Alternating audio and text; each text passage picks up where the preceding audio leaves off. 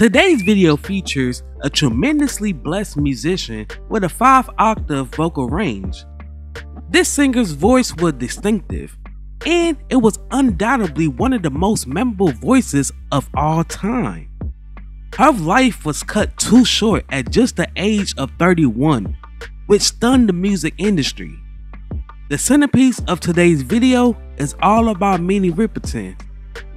Now before we start, let's leave a like on the video, subscribe to the channel, and push that notification bell to be sure you won't miss out on any more uploads.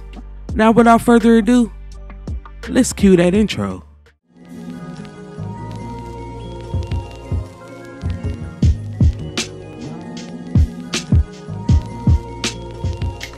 Born Minnie Julia Riperton on November 8, 1947 in Chicago, Illinois.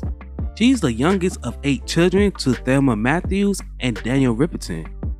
Growing up on the south side of Chicago in the Brownsville neighborhood, she studied music, drama, and dance as a kid at the Chicago Abraham Lincoln Center. Her stay here inspired her to consider a career in opera. She sang at the Hyde Park Capella Choir throughout high school.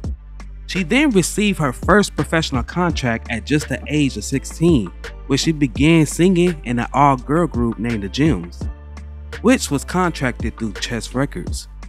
After graduating high school, she enrolled into Luke College, where she joined the Zeta Phi Beta sorority. She also worked as a receptionist for Chess Records while in college. Riperton eventually dropped out to focus on her music career.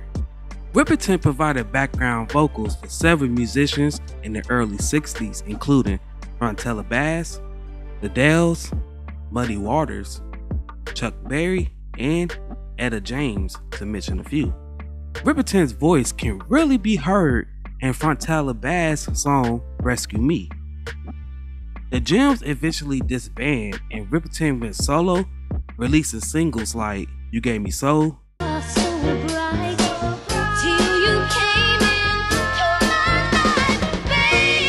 and Lonely Girl under the moniker Andrea Davis.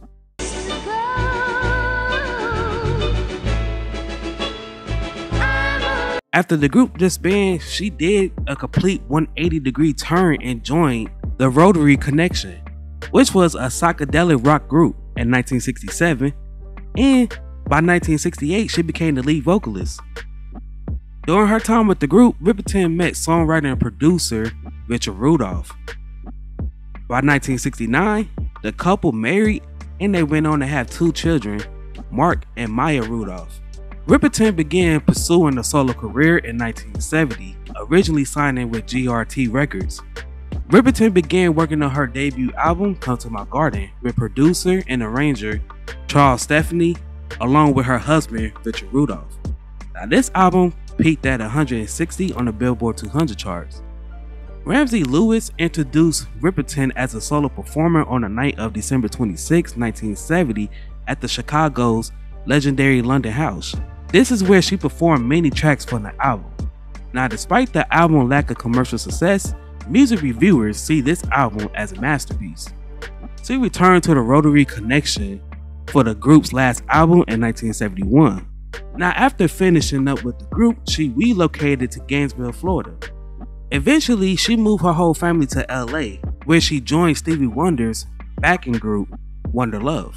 She returned to the studio after touring with Stevie Wonder to begin production on her second album. Now due to her outstanding work with Stevie Wonder, they developed a strong working relationship to the point that he decided to produce her second album. Perfect Angel was released in 1974 and it peaked at number 4 on the Billboard 200 charts and number 1 on the Billboard Top R&B Albums charts, selling over 500,000 copies, going certified gold. The most notable songs on this album are Reasons, A million faces, like aching promises, I feel them in my bones. Seeing You This Way, Seeing you this way makes me feel so happy. and Loving You. Easy 'cause you're beautiful, making love with Now, this record established her as a household name, and the song has been included in various of films and TV shows to this day. Her third album, Adventures in Paradise, was released in 1975 and peaked at number 18 on the Billboard 200 charts and number 5 on the Billboard Top R&B Albums charts. Now, a fun fact about this album is while shooting for the album cover, she was attacked by the lion. This is the new album. It's called Adventures in Paradise. Now the cover is striking. Let me see if you can see that. But I understand there is a story behind this with the lion. Yeah. Because first of all, is that a real lion? Yes, that's Simba. Simba was a very beautiful lion. He was very sweet. And I photographed this first. And as I was photographing it for the album cover, I thought, we should be doing this for a commercial to promote the records. But at that point, it was too late to have it all together. So we went in and we redid it, but with a different lion. You went in with everything was the same except for the lion. Ladies and gentlemen, we have a film clip. We can show the people in the studio the clip. You watch the monitors, and you please tell us what's going on, will you? Because this is live. I'm filming the commercial, as you can see, and I'm all right.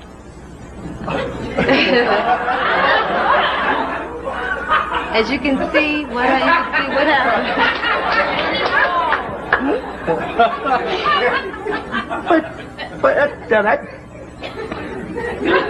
He didn't hurt you, did he? Not really, almost. She's so sweet, the lion wanted to eat her. Well, I'd go along with that, you know. See, that would be it. I wouldn't be no more good for a year. That happened to me. Well, that did freak me out. It freaked me out. But not until I realized that I should have been in the hospital or something like that. You handled it well. This album has several charted singles, including Inside My Love,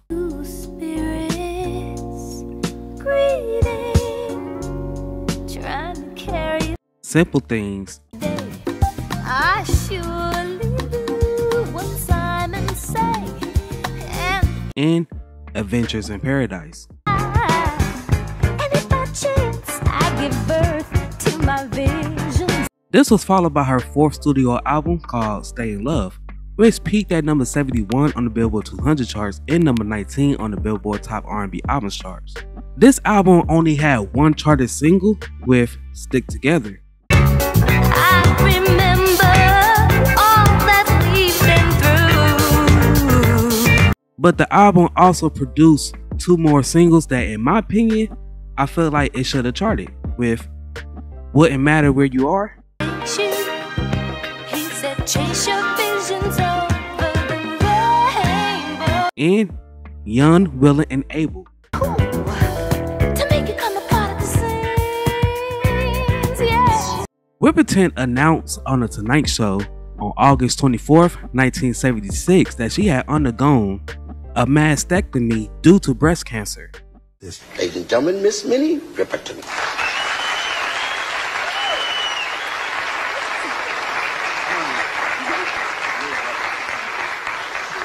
Ed, had you met Minnie before? Oh, no. This is my good friend, Minnie Riperton. What a strange way to start off. But I was recently a victim of cancer myself, and I had a mastectomy just a few months ago. I've always been fortunate, and that's something that I've always, thought about, that I'm very lucky, but Her cancer had progressed to her lymphatic system. When she was diagnosed, she was given 6 months to live. Riperton outlasted the doctor's 6-month period, and she continued to work through the pain, even serving as a national spokesperson for the American Cancer Society 1978 and 1979 campaign. I got cancer. I lost a breast, but I saved the rest of my life, and I've got that because I examined myself early. I found out in time, and I got the help I needed from cancer specialists and the love I needed from the people I love. Now I'm healthy and alive, and I can run and love, and I can sing. Give to the American Cancer Society. During the production of her 5th album, Minnie, her cancer worsened to the point that she was in tremendous pain. On May 9th, 1979, she released her final album, While Alive, which peaked at number 29 on the Billboard 200 charts and number 5 on the Billboard Top R&B Albums charts. This album had 2 charted singles with Memory Lane. It kinda made me laugh. It took me way back. And Lover and Friend. Romance never entered our view. Always. In early 1979, her right arm became immobilized due to severe lymphedema. During this period when she appeared on TV, her right arm stayed in a constant posture, which was noticed most notably on the Mike Douglas show. She was confined to bed by mid-June and was hospitalized on July 10th, 1979. Sadly, she passed away in the arms of her husband on July 12th, 1979 at the age of 31. After her passing, many artists contribute vocals tracks to songs that she already recorded before her death to help her husband finish her 6 albums. Many performers, including Michael Jackson, Roberta Flack, and Stevie Wonder, to mention a few, appeared on this album. Her final album, Love Lives Forever, was released in 1980 and peaked at number 35 on the Billboard 200 charts and number 11 on the Billboard Top R&B Albums charts. Riperton's last charted singles was Here We Go, Blow. Baby, grab your hat now, 'cause here we go. and Give Me Time. Let me share each dawn with you. Love you through. Riperton's terrible demise stopped the globe. Her soulful voice captured the hearts of many fans, and upon learning of her death, she captured the heart of the industry as well. Minnie Riperton's life was cut too short as she had so much to contribute to the world. Yet, we were deprived of such an incredibly beautiful voice. Now, before we head up out of here, I have a question for you guys. What is your favorite song from Minnie Riperton?